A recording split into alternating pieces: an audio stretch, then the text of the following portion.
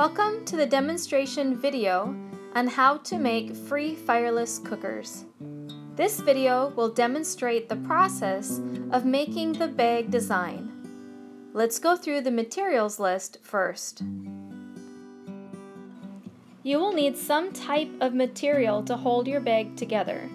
This could be purchased fabric, some old curtains, a blanket, or some old clothes sewn together. I've even used burlap coffee bean bags like this one. The coffee roasting company gave them to me for free. You'll need a cooking pot with a solid, tight-fitting lid. You will need a scissors designed to cut fabric and some type of marking pencil. Sometimes the best marker is actually a bar of soap. You will need a sewing needle and thread. Dental floss can also be used for thread and is really strong. You will need some type of cord or twine to be used as a drawstring. And a strip of cardboard about 2 inches wide and 3/4 of a meter long. For stuffing material, you can use styrofoam, banana or maize leaves, cotton, wool, or old clothes. Attaching 2 strap handles is optional, but does make it nice for carrying the bag.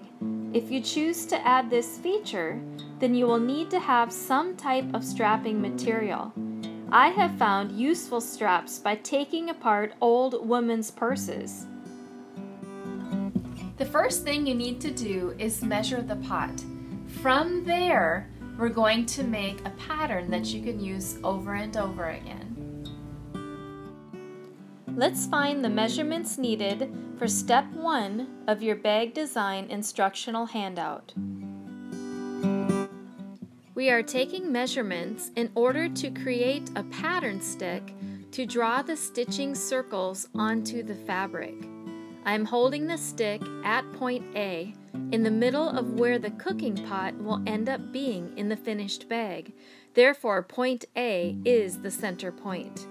From there, we are measuring to find out where the small circle should be drawn for where the pot sits, and then the large circle for where the sides come up on the bag, and then the final outer circle for the edge of the drawstring pocket. We will also be making a measurement on the stick for the circle we will need to draw for the top cushion.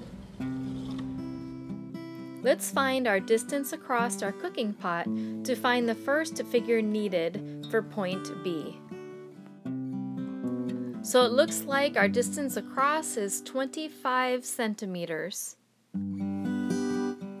I've written down 25 centimeters, and then we need to add 5 centimeters to allow for the area being puffed up once we add the stuffing. Then we must divide this answer by 2 because we are measuring everything from the center point. The next measurement needed, point C, is easy. All you do is take your answer from point B and add 5 centimeters. This will be the measurement used to draw the top cushion circle. Now it's time to measure the height of your cooking pot. I'm going to call this 22 centimeters.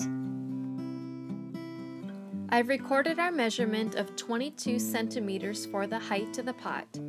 Then we need to add 8 centimeters to allow for the sides to puff out from the stuffing.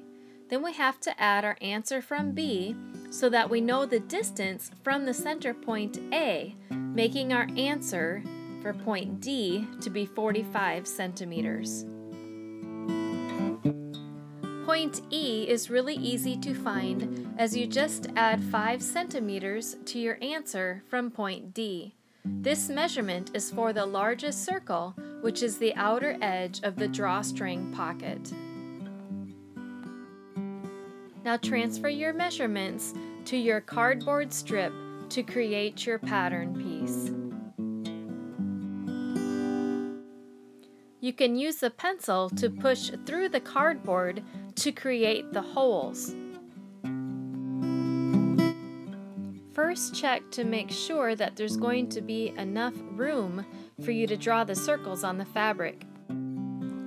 You can also cut out the full circle needed to quickly be able to determine if you have enough fabric. I like to cut a hole in the center of the paper pattern so that I can mark the center point onto my fabric. If you plan to make these over and over again for a business, you might want to make a more permanent pattern. Here you can see that I have made a wooden pattern stick to replace my cardboard one. We are tracing point B and then skipping C, as that is for the top cushion. Then we will draw point D and finally point E. The next step is to use a straight board to draw lines through the middle section to create 8 pockets to stuff, which will become the side walls of the Fireless cooking bag. It should look like this. Now draw the circle for the top cushion. Go ahead and pin the fabric layers together, and then cut out along the line of the outermost circle. Then pin and cut out the top cushion. For just the top cushion, after it's cut out, you will want to remove the pins, turn it around so it's right sides together, and then pin it again. Now it is time to sew around the area where the cooking pot will sit. We don't want to sew all the way around, as we need to leave some room for inserting the stuffing material.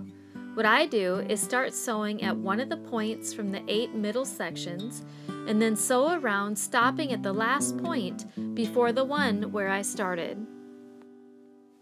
Step 3 is to sew the middle section pockets. In this image, the stitching lines are drawn with a thicker marker. Each section is basically sewn in the shape of a backwards capital L. One section should remain completely open to allow for stuffing the innermost circle. My fingers are showing you the stitching lines on the actual project, remembering that you need to keep one section completely open. Now we're at step number 4. Stuff the innermost circle, being careful not to overstuff it. Then sew the opening to that section closed. For each of the 8 middle sections, stuff and then sew closed. For step 7, we are going to insert a cord into the outer drawstring pocket and sew the outermost edge closed. You can either zigzag stitch over the raw edges or turn the raw edges to the inside for a cleaner finish, but that will take longer to sew. For my drawstring, I'm using paracord, which requires the ends to be burned to prevent unraveling. Now cinch up your bag.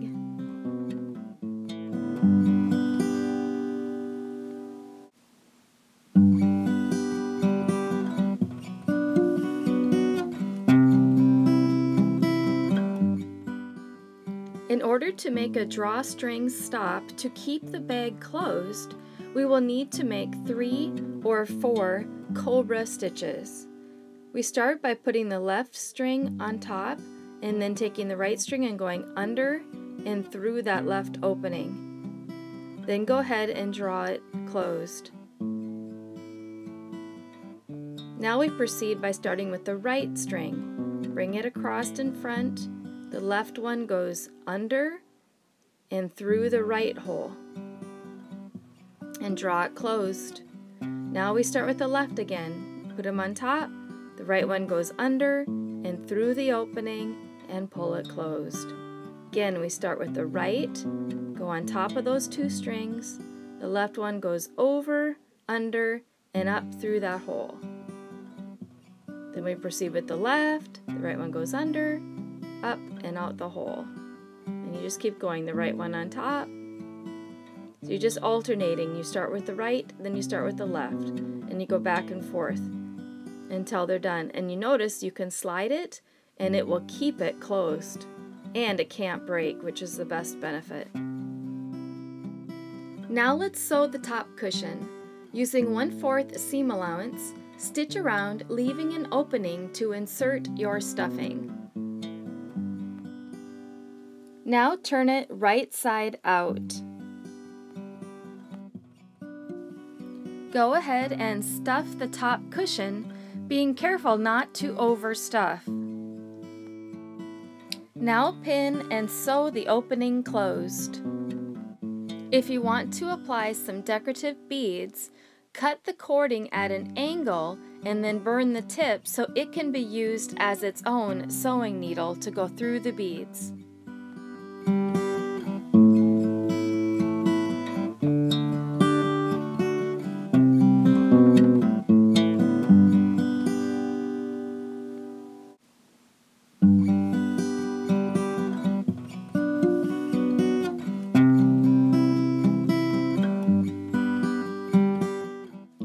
Your free Fireless cooker is now ready to use or sell in your store.